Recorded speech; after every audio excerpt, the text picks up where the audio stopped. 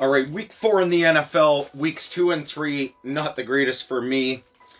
Haven't gone through and done the exact count yet, but I will get my numbers out there and I will post them week 5 or 6. I'll try to post my season record so far for all you guys as well. Thursday nighter, Denver at New York. Denver 1-point road favorites. At least Denver's been competitive in all their games. The Jets, they've been blowing out in every game. Both starting tackles, top 3 wide receivers, starting running back, cornerback, all out for the Jets. 2 pick sixes last week against the Colts. Only averaged 12.3 games on offense. Just atrocious numbers across the board for New York. Adam Gase, under Adam Gase, the Jets have lost by double digits in 11 of 19 games. That's just unbelievable to me. There's no way I'm not picking Denver in this one. New York Jets, I think they're the worst team in the NFL this year, hands down. I am absolutely freezing in here today in my room. I really need to switch the heat on now. It's starting to get cold. Next game, Arizona at Carolina. Arizona 3-point road favorites. I see this game as a push myself. Murray, 3 INTs last week, averaged 25.7 points per game due to the Cards. Home team is 6-1 against the spread versus each other. The Fave is 5-2 versus each other against the spread. Carolina, they average 22.7 points per game and give up 27 a game. They're 1-6-1 against the spread in their last 8. I like Arizona to win this game, but I think it's going to be a little closer. Like I said at the start, I like the push on this. Arizona by a field goal seems right to me. Baltimore on the road at the Washington football team. The Ravens are 13-point favorites coming off that loss, 34-20 to the Chiefs on Monday night. Disappointing in my eyes. Not really, because I like the Ravens better than the Chiefs. I like them two teams both pretty much the same. They're both enjoyable to me. But it was rather disappointing that the lack of offense Baltimore was able to achieve against Kansas City. But anyways, I think they get back on track against Washington. Baltimore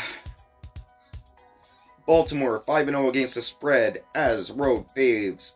11-4 against the spread their last 15 games. Constantly blow out bad teams. That is who they're facing here in this series head-to-head.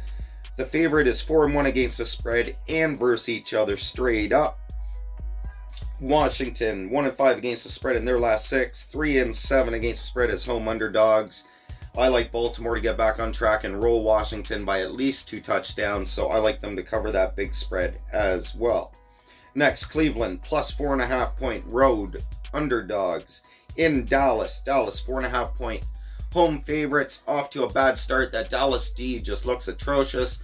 Prescott and the offense just looks incredible.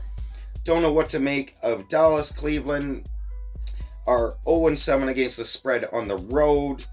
Dallas is 0-3 this year to start the year against the spread. They're 1-2 record, tied with Washington for the lead in the NFC East, with Philly and the Giants both 0-3. I don't think this is a good week for the NFC East. I do like Dallas, however, to get the win, but I like Cleveland to cover the spread in this one, and that game to be a little close. I just don't think Cleveland has enough offense to quite keep up with Dallas's offensive explosiveness. Next, we have Indy on the road to face Chicago. The Bears are 2.5-point home underdogs. The Colts and Bears are 3-3 straight up and against the spread versus each other. Indy is 4-1 against the spread in October, 2-6 against the spread as road favorites, 0-3-1 against the spread on grass, 0-5 against the spread in week 4. The favorite is 4-1 against the spread head-to-head in this series. The Bears, Foles will be the QB. He led them to that comeback win. The Chicago is 4-11 against the spread, however, and 11-3-1 against the spread as a home underdog. I like the Bears in this game to win and obviously cover, as they are the underdog. Next, we have Jacksonville in Cincinnati. The Bengals coming off that overtime tie with Philadelphia. Bengals 3-point home favorites. Both teams' QBs should have a great game in this one, as both secondaries are pretty weak. I put more of that on Philly's inept offense and play calling and lack of QB accuracy more than the Bengals having a good secondary in that one for that tie result. 4-1 against the spread as an underdog. 3-1-1 against the spread in Cincinnati are the Jags. The favorite is 3-1-1 against the spread. The road team is 3-1-1 against the spread head-to-head. I am going to take Cincinnati to win this game, but I like it as a push, as a field goal at the end to win it for the Bengals. I think it's finally, they will get their first win of the year. The Chargers are in Tampa Bay to face Brady and the Bucks. The Bucks are 7-point home favorites. They're 4-1-1 against the spread as a favorite. The Chargers 11-4-2 against the spread on the road, 1-5-1 against the spread in their last 7 games, however. Offense, defense, passing, and rushing, all top 10 for the Chargers. I don't see how they can beat Tampa Bay, but I don't think Tampa Bay blows them out. I picked Tampa Bay to win the game and the Chargers to cover the 7-point spread. New Orleans on the road in Detroit. New Orleans, very disappointing start to the season, although they have had a tough start to the year matchup-wise. The Saints are 4-point favorites on the road in Detroit. New Orleans, their biggest thing is their penalties. They have been penalized 24 times for 331 yards. Most of them have come on defensive pass interference calls, so that'll be a key in this game. Will Stafford be able to air it out and get them calls, if not completions deep downfield? That could really swing this game to be a lot tighter or in favor of the Lions instead of the Saints, like most people would assume. I like New Orleans 11-4 against the spread, 12-2 against the spread in week 4, 6-2 against the spread versus Detroit. Both teams are allowing 30 points per game to their opponents. Detroit snapped an 11-game losing streak. They are 7-3 against the spread at home. First teams with losing records, the Saints. I don't know if that really applies here in this situation. Detroit is also 3-8 against the spread as an underdog. I think New Orleans gets right here this week. I think they win and cover the 4-point spread. On to Seattle at Miami. Seattle is 6.5-point road favorites. Wilson, 14 TD passes in the first 3 games. Great run defense, Seattle. It's just amazing. They've held Gurley, Newton, and Zeke all under 56 yards rushing or on the ground so far in their first 3 games. They are 12-4-1 against the spread on the road, 10-4-1 against the spread on grass, 5-1-1 against the spread as a favorite. The underdog is 4-0 against the spread in the head-to-head matchup. Road team is 4-1 against the spread in the head-to-head matchup. Miami is 6-1 against the spread versus Seattle. I like Seattle to win this one and win this one by a lot. I would be surprised if this game was closer than 17 points. I like Seattle on both the win and the cover there. The Giants, 12.5-point road underdogs in LA to face the Rams. The Rams, down 28-3, took the lead and then lost with less than 20 seconds to the Bills. Josh Allen did most of the work there. Goff and the offense have been cruising this year so far. The Giants, Jones has a passer rating of 50. Not good at all. They scored 0 TDs on offense last week. I don't see how they get right in this. The favorite is 5-1 against the spread. The road team is 4-1 against the spread, however.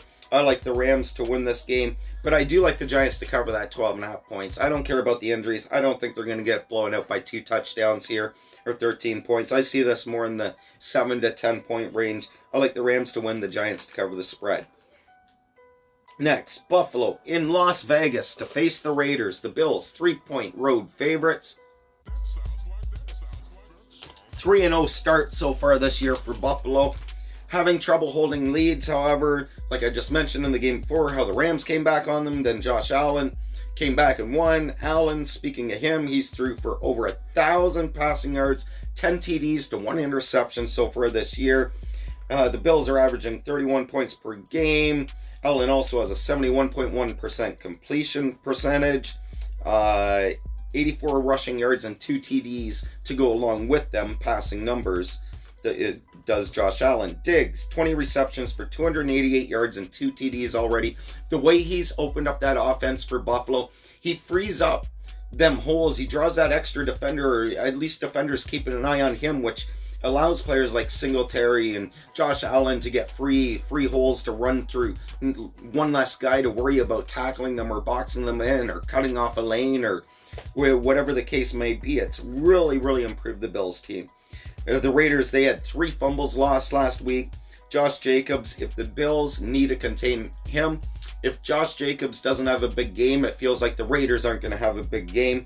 I like the Bills to win and cover the 3-point spread in this one. New England Patriots, a touchdown underdog in Kansas City. Kansas City rolled Baltimore last week. Baltimore couldn't answer on offense. Patrick Mahomes continues to roll. New England is 1-5-1 against the spread in their last 7 games. The road team is 4-0 against the spread in this head-to-head matchup, however, but Kansas City is 7-0-1 against the spread at home, 12-3-1 against the spread in their last 16, 6-0-1 against the spread as a home favorite. I don't see how Cam Newton and the Patriots can keep this one close, although it wouldn't surprise me if they sort of got a backdoor touchdown to cover. I am picking Kansas City to win the game and cover the spread, however. But don't be surprised for a backdoor cover in that one. Next, the disappointing shithole Philadelphia Eagles this year. 7-point underdogs on the road in San Francisco with 49ers and all their fucking injuries, including their quarterback, Jimmy Garoppolo, who's still questionable. This is Wednesday when I'm shooting this, so I don't know what his status will be. In this game, I don't have to say much. Wentz has lowest QBR of starting QBs so far this year, 0-4 against the spread versus teams with winning records. Philly is 4-1 against the spread in San Fran. The Fave is 6-2 against the spread in this series. Philly is 6-2 against the spread versus San Fran. Wentz, 6 INTs to 3 TTs, touchdowns on the season so far. The 49ers are 5-2 against the spread in their last 7. Second-ranked pass defense, but injuries for the 49ers. I still think they're good enough to win this game against Philadelphia, but Philadelphia, they should not be blowing out. I'm going to pick the Eagles to cover the touchdown spread, but the 49ers to get the win and keep the Eagles winless on the year. Next, Atlanta at Green Bay. Green Bay is 7-point home favorites. They are 5-1 against the spread as a home favorite. The Falcons, wow. How many 16-plus fourth quarter or second half leads do you have to blow?